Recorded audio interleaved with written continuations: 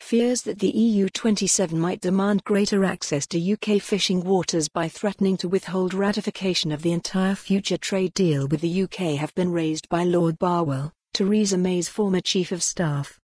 The Tory peer claimed a deal on fishing rights would have to be done by the autumn if, as Boris Johnson has insisted, Britain will leave the transition period with Brussels by December.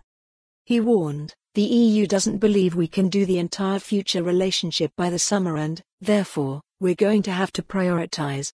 My fear is that gets you back into what we had in the first phase of the negotiations where the EU puts pressure to do things most important to it."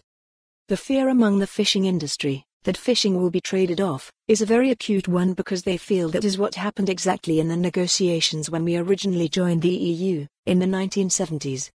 Lord Barwell told the BBC, "This is the most difficult issue because it will be very difficult for the UK to compromise on the principle.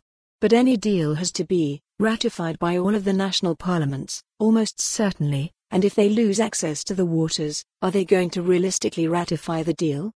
The Prime Minister and his colleagues have been adamant Britain will become an independent coastal state with full control over its waters by the end of the year. However, some EU states like France, Spain and Denmark are intent on fighting to maximise their access to them. Last month, Mette Frederiksen, the Danish Premier, insisted, when it comes to Brexit, fishing is particularly important for Denmark because it is a profession that depends on good cooperation with the countries that share the same fishing area, she said. Meanwhile, peers set themselves on a collision course with the Commons after inflicting 5 defeats on Boris Johnson's Brexit bill.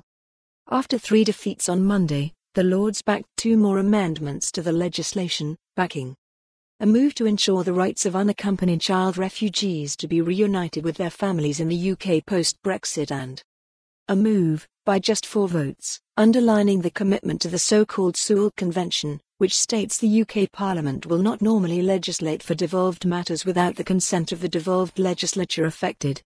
The government's latest defeat came as the SNP's Ian Blackford formally requested the right to attend any meeting of the Privy Council held to grant royal assent to the bill to enable him to protest in person at the measure becoming law.